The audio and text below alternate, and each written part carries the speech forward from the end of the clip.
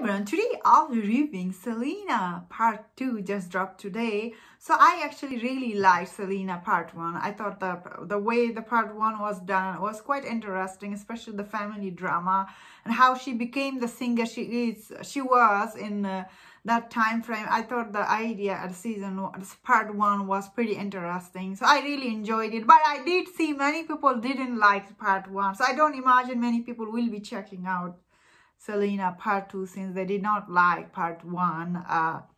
So I thought Part 1 was definitely very interesting and good. However, Part 2, so people who complain in Part 1 why there isn't enough Selena, those people will be happy in the Part 2 because like there is a lot of Selena in this one. So this show, in this Part 2, it picks up right after where it left off in the Part 1. You see the Selena, she's heartbroken in the first couple of episodes. She is still in her mind, she's still deciding what to do with her relationship with the Chris, because she wants to be with him, but her dad and all this complication, she's trying to overcome all those things. So I thought Part 2 was extremely, if I'm being honest, I was really bored out of my mind because especially first 2 episodes, it's so boring. You're just sitting there thinking all these people who wanted to see Selena, now she's here. And this actress, unfortunately, what is her name? Christian Serratos. She's not very charming, I will say, because although I don't know how this singer was in real life, nobody knows. But I don't think she was this much depressing or boring person because obviously she was so famous singer. A lot of people loves her. I did see some of her singing. I think this actress, she just killed this character, she killed it in bad way. She did not bring her personal charm to this character, because whenever you're portraying a character, you do need to bring your personal touch, bring it the character to life. That is where this actress failed. Really, when you watch it, you're like, oh, she doesn't have any charmingness, nothing. She just so sad all the time on screen. Whenever she's even on stage, she looks sad. Shouldn't she be happy when she's singing, entertaining people? She should be, because that's how singers are. No matter how sad they are in real life, they're always happy on stage.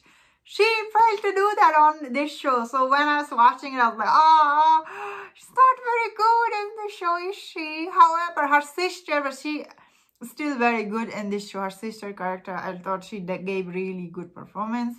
Sister, mom, dad, all of the other side characters, they were really good. I know a lot of people didn't like them, but they were really good actors and actresses. They gave believable performance in Part 1, so it's here in Part 2. Unfortunately, this actress, she didn't.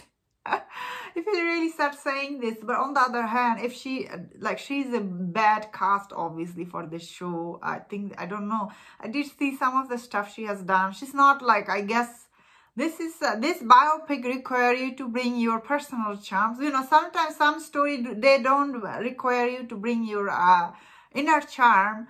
This one does, and she didn't bring, I guess. That being said, story-wise is also very, boring here. How it's ended, they do show you how she died in this part. So, which was so quick. You're like, oh, she's just gone, It was sad, I guess, but still, it's this biopic is overall, it's really boring. However, Season 1 wasn't boring, but Season 2...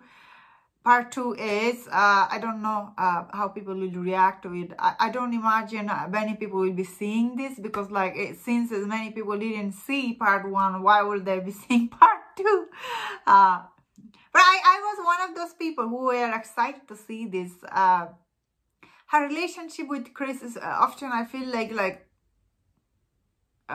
it's not fleshed out enough for me in this show. Because this show is always focusing on how her face, she's thinking all day, she's just thinking. Why she's thinking so much, nobody knows. Also, the production for this show is also very low quality when I was watching it. I know it took place in 1970, but really, when you watch it, and the budget for this show felt very low. All the times you see Selena, she's just on her touring bus, and her dad is always washing the bus and doing something on the bus. It's really felt overall very low budget, this show. How much Netflix gave to this show? I don't know. Probably very less. I think Netflix wasn't hoping this will be a huge hit, which it wasn't. Many people were disappointed in season 1. I liked season 1, but here I am saying all this thing and all the many times I felt like, wasn't she a rich person? Like, because she was singer making money. Often this show just showed her like she doesn't have, like the way this show portrayed her and her family. In the beginning of the season, it was okay, like they're poor. But once she starts singing, doing tours, shouldn't they have some money or have nice bus? I don't know. I felt like it was really very low budget when I was watching. That's what I'm like, I think. Is some of people will feel it when you watch. And that was my thought on this show. I think part 2 was really like boring. Didn't like it that much. Anyway, that was my thought on this show overall. If you enjoyed my review, don't forget to subscribe. Don't forget to leave your comment. What do you think about this? And if you enjoyed this video, please give me a thumbs up and take care.